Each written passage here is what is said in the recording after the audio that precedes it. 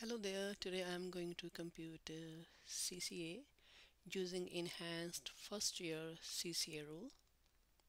So let's do the calculations. So let's start with the beginning UCC, that is 150,000 in year 2020. So 150,000.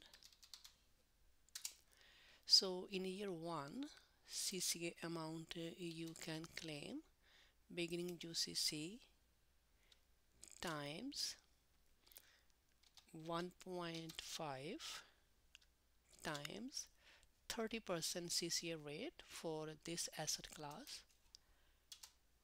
Now ending UCC equal beginning UCC minus CCA amount for year 2020. So now life is simple. In the year 2021, beginning UCC is ending UCC of year 2020. So now CCA for year 2, beginning UCC for 2021 times 30% and ending UCC beginning UCC minus CCA amount for year 2021, and we have ending UCC 57,750.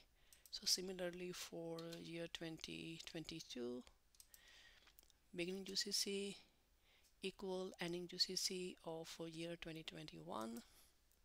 CCA is UCC times CCA rate 30%.